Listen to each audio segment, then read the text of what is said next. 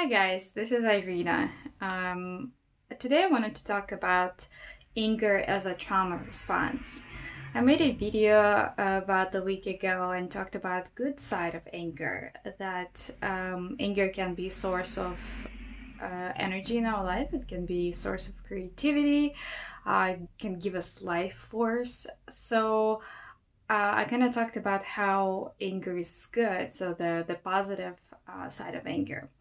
But of course, anger can also bring a lot of destruction and suffering in our life when it's uncontrolled, meaning that it's not contained, that we don't have ability to mindfully use it, to consciously use it, this anger. It's sort of like this becomes this force that we cannot control and it takes over.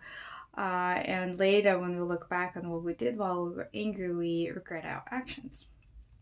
So, one of the main reasons why this happens is that anger covers up trauma. So anger becomes a trauma response, meaning that if you had experienced trauma in your life, you deep inside there's a lot of pain, there's a lot of wounds, and you're angry about it. And so the anger then gets projected onto those people who trigger those trauma. And this all can happen very unconsciously, so it's not like we recognize that this is happening. A lot of times we just get angry and yell and might not even realize that there's trauma and pain and woundedness underneath. So, for example, in say in a couple, like we will say, like there's a case, a husband struggles with anger and he yells frequently at his wife and his kids, and he just doesn't seem able to control it. And sometimes he wants to, but just when something happens, he's triggered and he just yells, and then he blames it on wife or kids. He said, "Well, you made me angry," and this is very classic example of a person who doesn't have an internal locus of control, right? Who's very outward oriented and blames his emotions, presence of his emotions onto others. And also he doesn't really see what's really underneath his anger. If he were to go to therapy and do his work, he would be able to see that a lot of times what he perceives his wife or kids doing is to probably disrespect him or devalue him in some way. And so that trigger perception, the trigger is his perception of the experience. And so his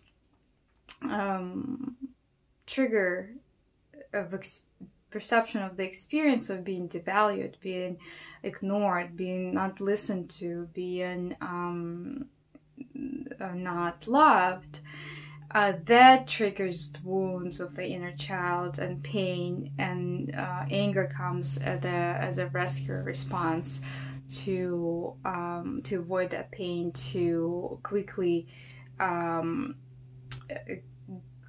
get out of the pain into this outward attack. So you might not even realize that there's pain underneath, and you just be really quick in this anger response. And of course, a lot of suffering is created in this family. Wife and kids suffer a lot with this kind of person, and it will be really, really helpful and healing for the whole family. And if he was able to, or a person like that was able to get therapy and work on his trauma, what's underneath the anger. And so this would be an example when anger is a trauma response and it doesn't create good life force energy. It just creates a lot of destruction, a lot of suffering in the lives. And this is it. Hope it was helpful. Let me know if you have any examples of this, or if you know somebody like this. Happy to hear from you if this was relevant to your life.